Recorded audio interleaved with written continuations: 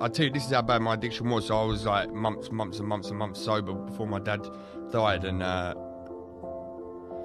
my dad killed himself, and I found my father. And the second I cut my dad down, I give him CPR and stuff like that.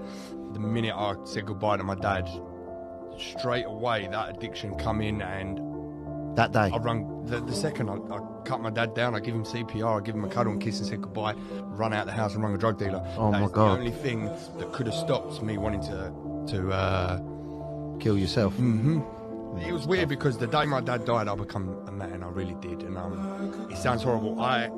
This would have had to have happened for me to become a man, but I'm upset that my dad didn't see that the man I've become today. Oh, but Kirk, that's mate, due I to get my that. dad going. I get that. I get that.